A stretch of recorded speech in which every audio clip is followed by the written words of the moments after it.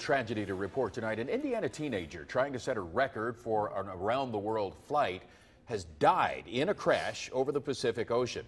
The plane flown by 17-year-old Haris Suleiman went down shortly after leaving Pago Pago in American Samoa Tuesday night.